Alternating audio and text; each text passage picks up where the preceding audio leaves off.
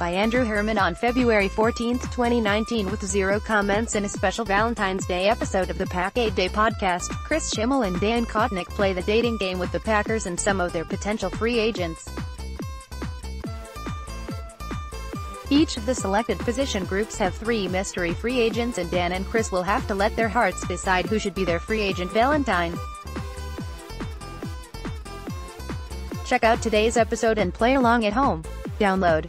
He has graduated from National Football Posts and Sports Management Worldwide's NFL scouting courses and is the owner of the Pack-A-Day podcast. Find him on Twitter at SconnieSports.